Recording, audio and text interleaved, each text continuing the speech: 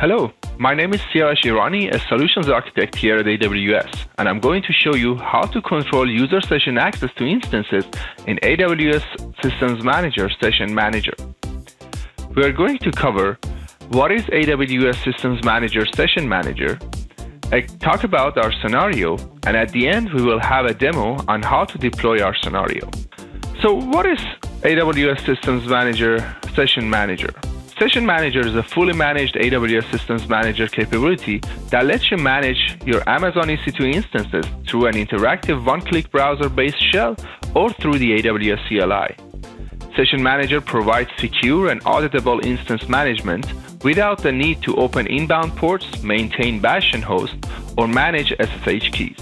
In our scenario, we are going to assume that we have two groups of IAM users, production users and test users. IAM users that are member of production users should only be able to use Session Manager to connect to instances that are tagged with environment production, and IAM users that are member of test users should only be able to use Session Manager to connect to the instances that are tagged with environment test. Another requirement for our scenario is making sure that users are able to only terminate the session that they opened and not the other users' sessions. With that, let's take a look at the demo section. For the demo, I've created two instances, which are tagged by environment production, and the other one is tagged by environment test. Now, what I've done also is I've created two IAM groups, one called production users and one called test users. These IAM groups currently, they don't have any IAM permissions assigned to them. Also, I've created a few users that are member of these IAM groups. Next, we're going to take a look at the policy and create a policy which allows the production users only access using Session Manager to the instances that are tagged with environment production. For that, I'm going to click on Policies and click on Create a New Policy. I'm going to choose JSON. And here, the policy that I'm going to use will look like this. Basically, here I'm allowing in the policy to start a session using a systems manager on any instance in my environment. And remember here, even you can specify resources in a specific region if that's required. And next, I'm looking for a condition if my tag key is environment with the value of production, that's when this action to SSM start session is going to work. And also, later in the document, I'm allowing terminate session only for resources, which are basically the session name, that starts with my username, dash and star, because that's the format for Session Manager session names. I'm going to review the policy and just call it a name like production Session Manager for production users. Prod. And I'm going to create the policy. Next, I'm going to assign this policy to my production group. So I'm going to click on production users group here, click on permission, attach a policy, and look for the policy that I just created. I'm going to do similar task for my other group, which is the test users. So I'm going to click on policies, create a new policy, and the policy will look like very similar to the prod, with the exception that it's going to have a different tag, which is test here. And I'm going to review the policy, call it the name like Session Manager Test, create the policy, and next I'm going to attach the policy to my test users group. So I'm going to click on test users, attach policy, look for the policy that I just created, and attach the policy. Okay, next I'm going to start a session manager session to these two instances that I've created. So what's going to happen is I should be able to only make connection to my production instance using prod user, and not and with the same user, the production user, I should not be able to access the test environment. So in this case, I'm going to use AWS CLI. So I've already configured my AWS CLI to use with different profiles for production and test user. So I'm going to run those commands.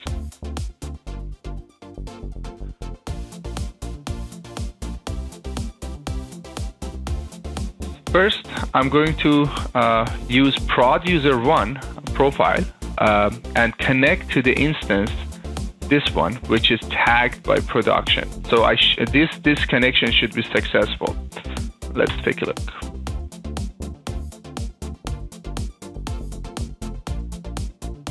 Yep, I'm able to connect to the instance, and just to verify that this is the right instance, I can just do a quick command like ipconfig, and you can see that the IP matches the instance IP address.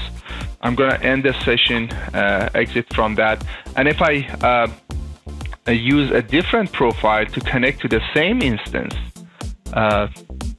basically use the test user profile with the same instance ID, it should give me an access deny error. Yep.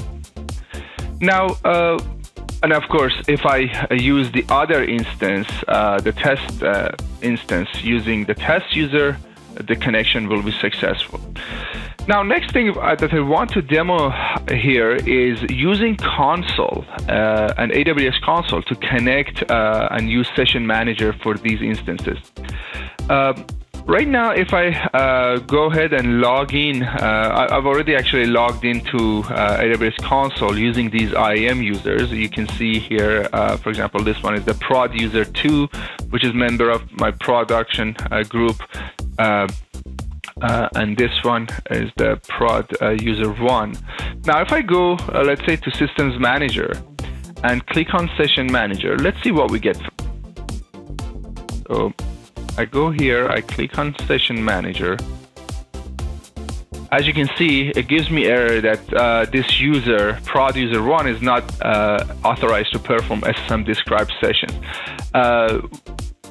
So when you connect over console, because console needs to list things, for example, it needs to list all the sessions that is available in this account, there's some minimum requirements, permissions that user needs to have to be able to use the console. So in this case, what I'm going to do is I'm going to create another policy which allows the user to do some read, list, and describe calls for instances, so I can make a successful connection using AWS Console. With that, I'm going to go back to my IAM console, and I'm going to create a new policy. And this policy, what it's going to do, it will allow all those basically describe calls. And here I'm going to click on JSON again, and as you can see here, I'm allowing the user or those groups to do describe instances, describe sessions for SSM, describe instance properties, part of SSM, and also get the connection status, basically to get the session manager if the session status.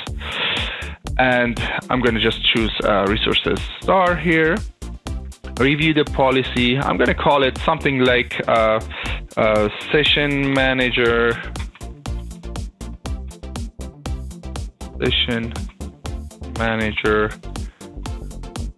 Console minimum rec, something like that. And then I click Create Policy. Once the policy is created, I'm going to attach the policy to both of my groups. So here, click on Production User Permissions, attach a policy, Session manager console minimum requirements, and also I'm going to attach it to my other group, test users, attach policy, session manager console minimum requirements. Okay, now I have both policies here. Actually, if I go back here and eventually it'll show, this error on the top should go away, but just to expedite it, what I'm going to do is I'm going to quickly log off and log back in using prod user 1, so we can see the results. I'm going to paste the URL for my login, prod user 1, the password,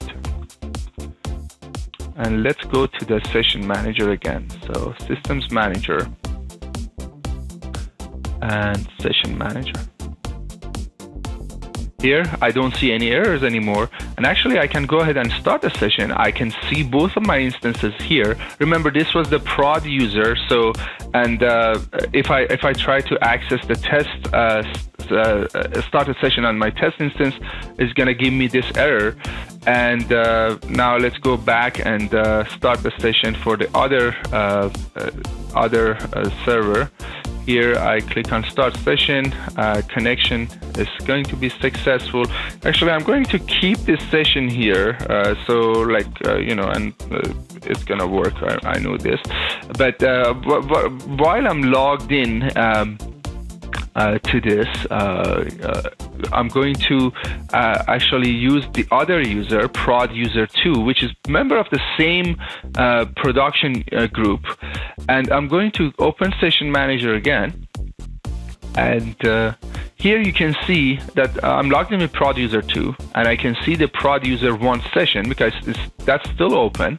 If I try to terminate this session, it's going to give me the error. Although both of these users are member of the same group, because in the policy I only defined the user to be able to terminate the sessions that's owned by the user. And with this user also, I can start another session on my prod instance without any issues.